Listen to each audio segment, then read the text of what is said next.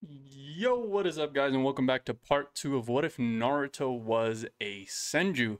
Last time we got into Naruto's heritage, the setup for it, and even the connection of the series back to the animated short that sparked the entire idea. But in this video, obviously we're going to go on about what happens after the academy, since the previous video did really go into how his heritage affected his childhood, the academy, how he went through the academy, and even inevitably his graduation. Meaning this video is going to set up the rest of OG Naruto. So buckle your seatbelts, and without further ado, let's get this started. Nezuko! Believe it! Whoever insults my hair will get the full brunt of my fury! Shut up, you idiot! Hey, it's me, Goku!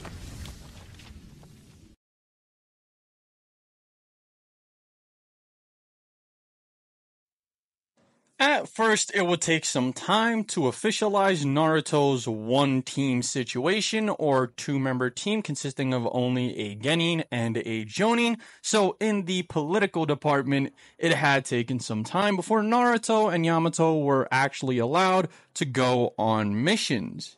After they are eventually cleared, Yamato would stay close to things like D-rank missions, which consist in the village, or take place in the village, as a promise to Tsunade to make Naruto think this is some form of team building to sharpen them working together before they go into actual action. Even though I did say that Yamato had nothing left to teach Naruto, there are instead still things Naruto has to learn. Yamato cannot teach him anything new in forms of controlling his wood energy or nature chakra or whatever you want to call it. I know it's not nature energy. I apologize. I misspoke. But you get the gist. Naruto can still learn actual jutsu, things he wouldn't know he'd be able to do without either experimenting or being shown that he is capable of performing this. So Yamato would use this as a distraction, splitting out one-day missions, one-day training, in opposed to their usual everyday training, so that he could keep Naruto in the village as long as possible.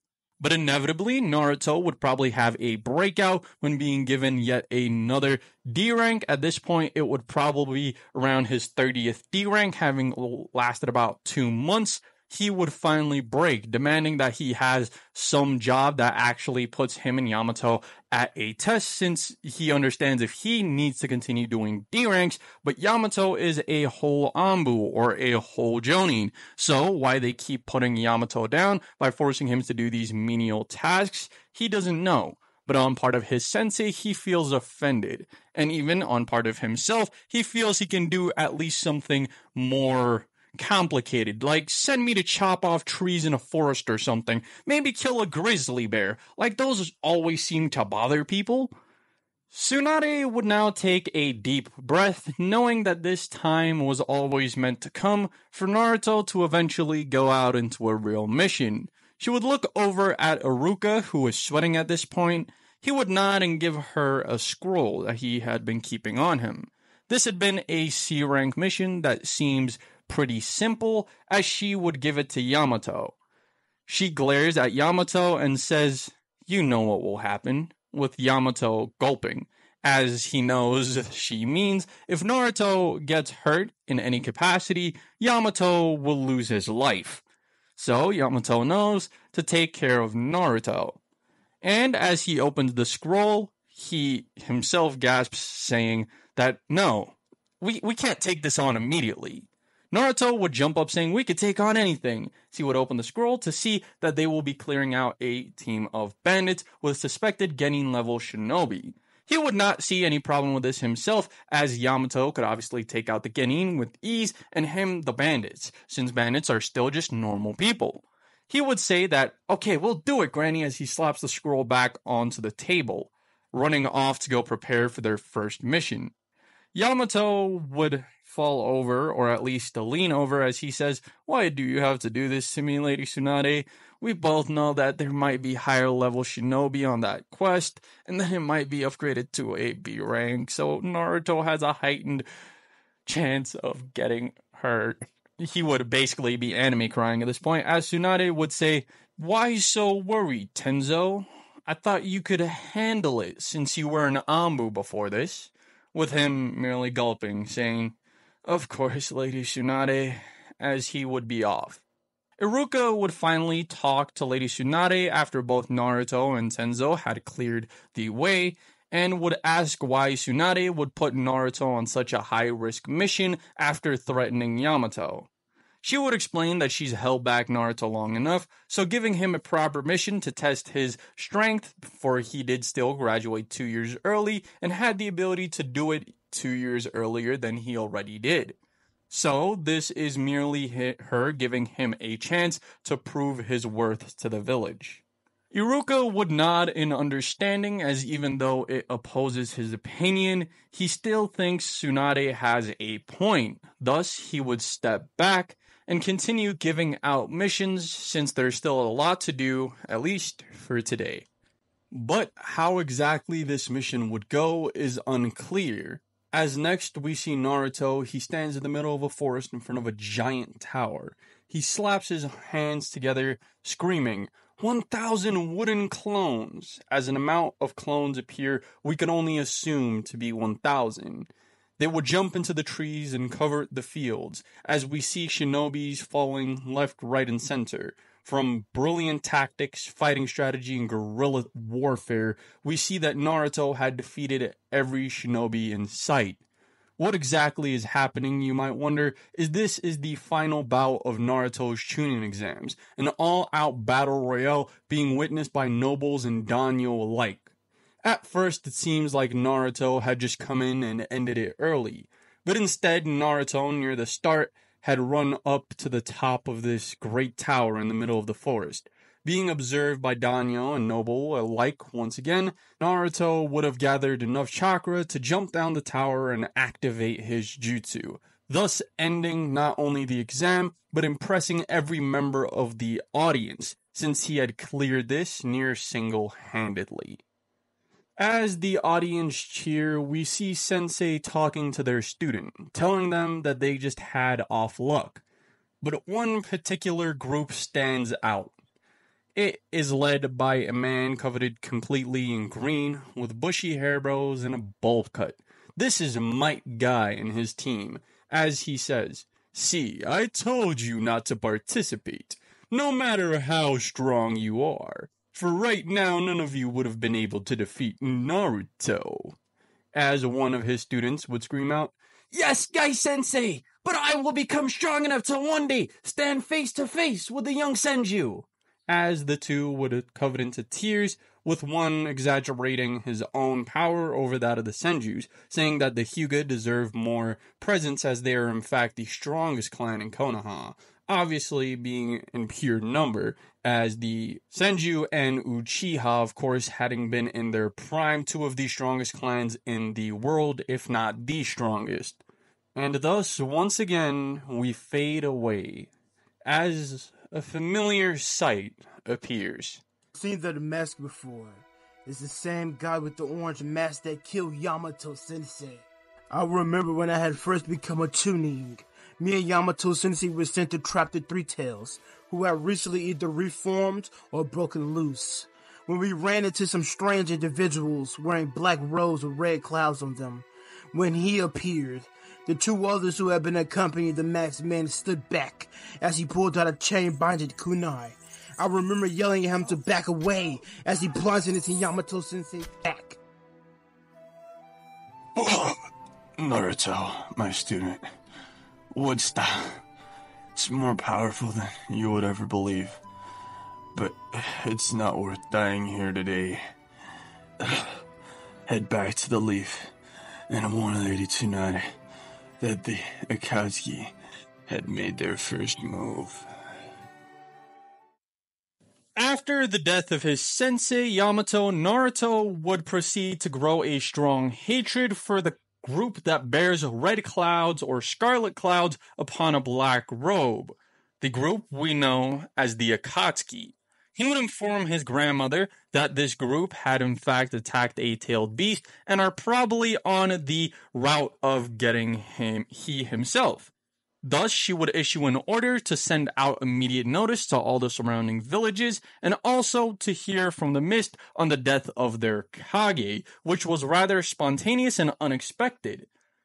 Later on, after some time had passed, Naruto, who would consider himself done griefing, would be one to put back into the loop on the group, and would thus discover that the Leaf had found new allies within places like the Cloud, Mist, and other villages like the Sand, who are interested in not only teaming up with the Leaf, but making the shinobi world a better place, since the Akatsuki are out for blood. This would also lead to Jiraiya making the discovery outside of the village that the Akatsuki were also responsible for the entire Blood Mist incident and Yagura's tyrannical rule. This would also have left an opening for Mei Terumi, the leader of the rebellion and the cause of the Three Tails release, to become the new Mizukage.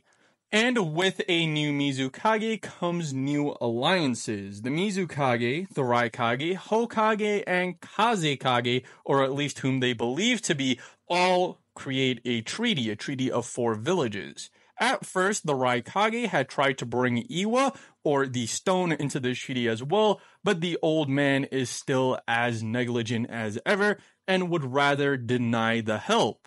So, the stone is left with 2 rogue Jinchuriki and need to deal with it on their own. So the rest of the Kage, at least for now, are not interested in helping the stone until they succumb and add to the alliance. This alliance could be the biggest one since the start of time, since the Hokage had also sent word to places like the Waterfall, who also believed that their Jinchuriki is unsafe and would also agree to such terms, you could say. Thus, it would lead us into a situation where the Kage have formed a premature 4 Shinobi Alliance, or 4 Kage, 4 Village, 4 Nations Alliance, whatever you want to call it, since it is not all nations quite yet.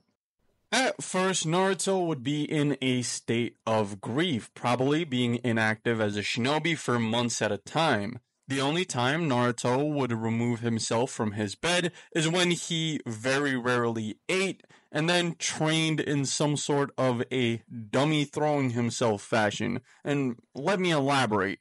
He would take it upon himself to take every form of responsibility in sight and push it onto his own shoulders. And for the flashback to Yamato, he was able to visibly see the blade coming, yet could still not do anything. So he had been training jutsu, his own reflexes, and so on and so forth to either block or take a hit like that to hopefully save someone's life, as he feels responsible and even blames not only the Akatsuki but himself for Yamato's death. But nevertheless, as time goes on, Naruto would train more often and keep himself secluded less. And within this time frame, his grandmother Tsunade would find time to talk to him. At this point, Tsunade would convince Naruto to come back to the shinobi forces, as not only would he be a lot more safe with other shinobi constantly surrounding him, since she is worried for her grandson's health, but she really does think he should continue his shinobi training, even if only to honor his sensei's memory, since she thinks even Yamato would be disappointed in Naruto if he had found out that Naruto had quit being a shinobi because of his death.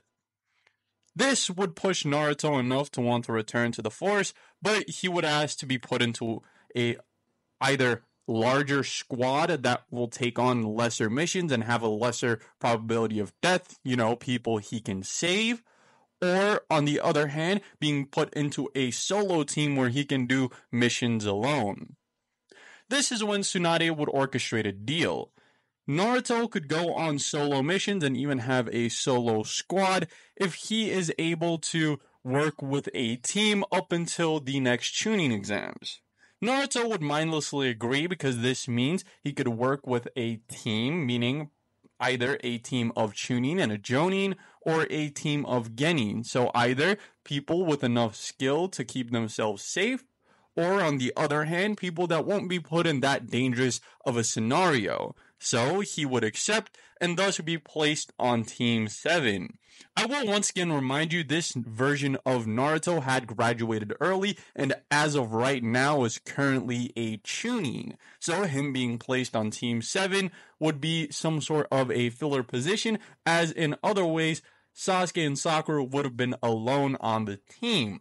But through Kakashi asking if Naruto could be placed on his team, or even if he could solo train Naruto with the death of his old comrade and Naruto sensei Yamato or Tenzo, so when the pieces fell together, it all came front, with Naruto now being placed in our Team 7.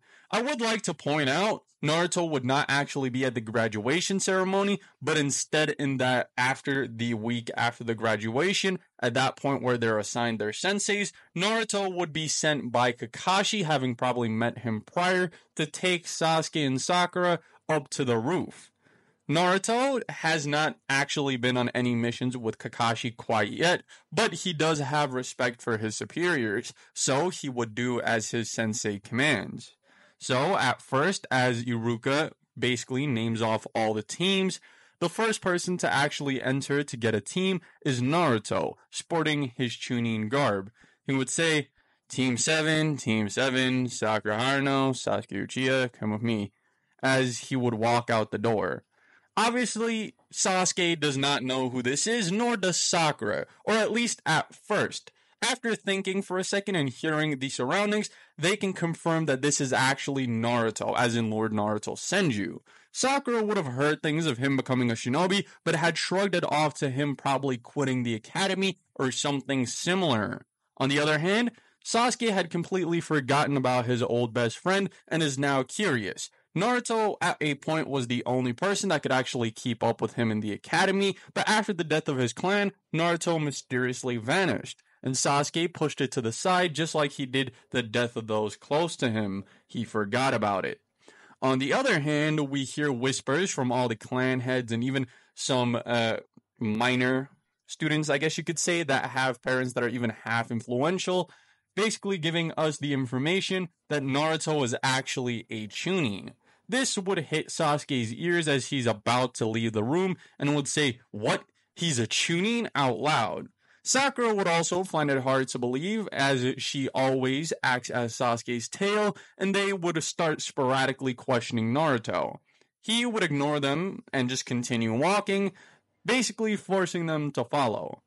As the team had left the room and the door had been closed, Iruka would hear his class all go on about how they're so lucky to be on a team with Naruto and so on and so forth, since having an experienced shinobi like that, not as your sensei but as a teammate, will give you a large advantage when it comes around to something like the Chunin exams. Maybe Sasuke and Sakura would become Chunin quickly. Ino would obviously shut down the Sakura becoming a Chunin part, but would definitely support the Sasuke becoming a Chunin part still. On the other hand, we hear some whispers and would figure that everyone here is basically voting for Sasuke and Sakura to be this year's Chunin, since as they have a teammate that already went through the test, they would be at a large advantage taking part in it themselves. So, to move forward, we see Naruto up on the roof as Sasuke and Sakura would sit. They would ask questions, but he would answer only one. Sasuke would answer, "Where have you been?" with Naruto literally replying with "suffering," and thus he did not say anything else. Some hours would pass and more questions about Kakashi's whereabouts would float, with even Naruto wondering where the sensei is, for Kakashi to only eventually appear on the roof. This is where we'd get that classical scene of what are your dreams, hopes, desires, and so on and so forth, with everybody giving off their thing.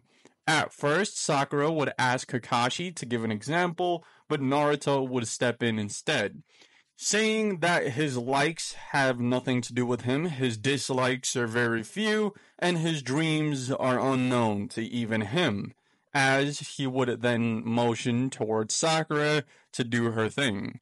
She would say that her likes are, she would laugh, look at Sasuke.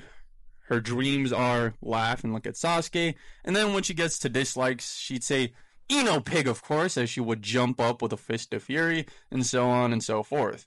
This would leave Kakashi in a motion of, or a notion of, oh, a fangirl, not knowing that Naruto was having the exact same thought. But, on the other hand, when Sasuke gets to it, it's somehow even worse than the fangirl. He would explain that his dream is to rebuild his clan and kill a certain someone. And near simultaneously, Naruto and Kakashi would out loud, per accident, say, "Oh no, he's an emo."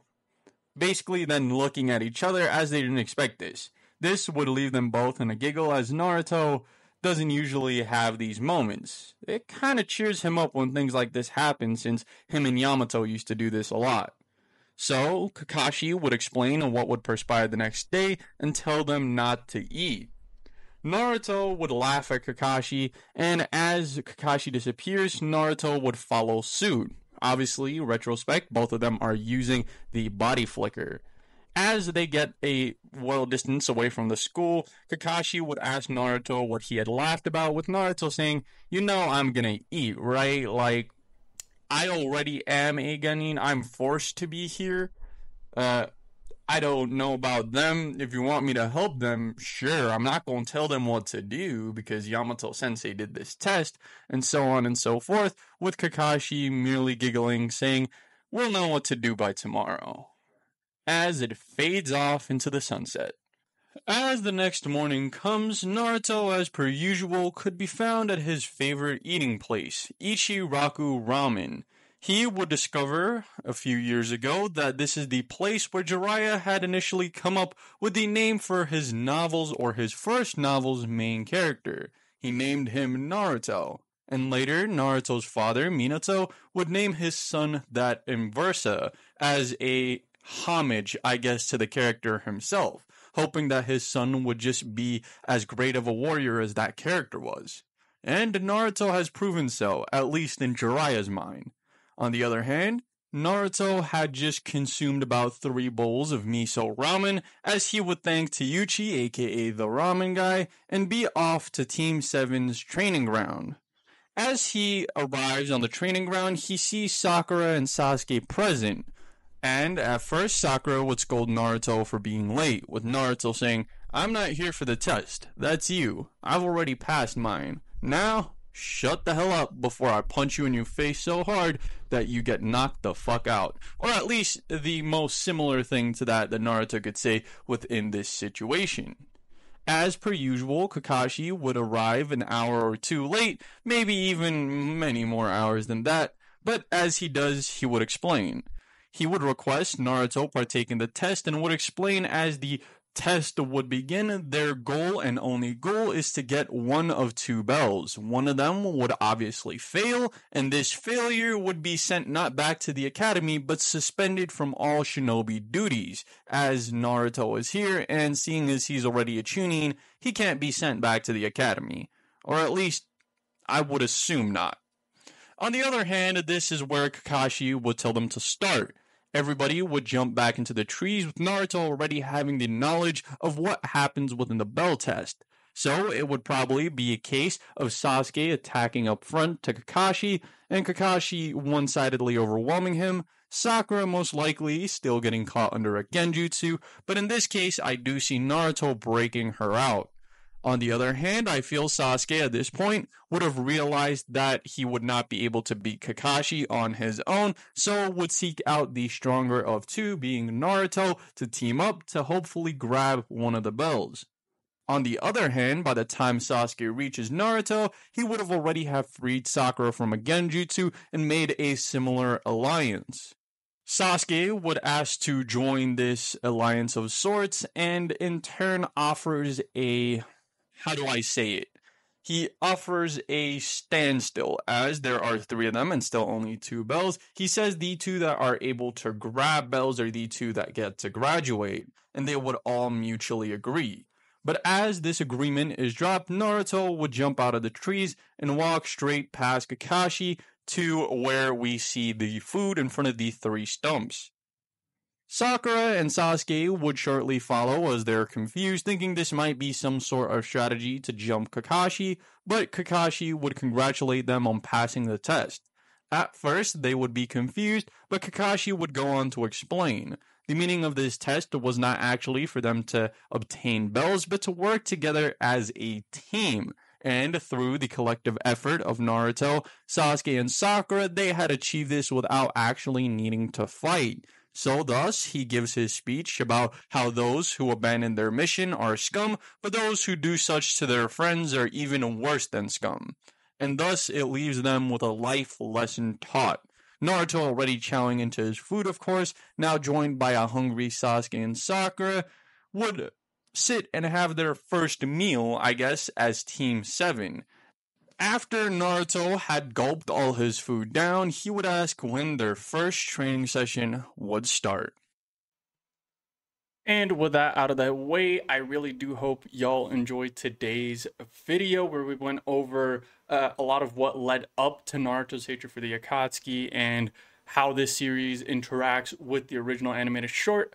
I know it's not all that great of an interaction, and I do plan on having the future version of this be a lot more accessible in terms of how you can switch between the animated short and the main series. And I really do hope that this doesn't cause too much of an inconvenience.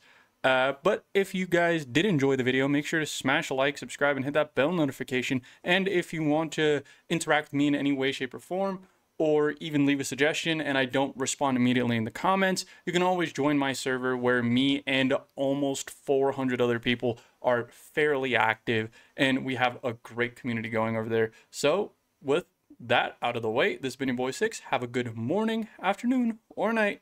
Peace.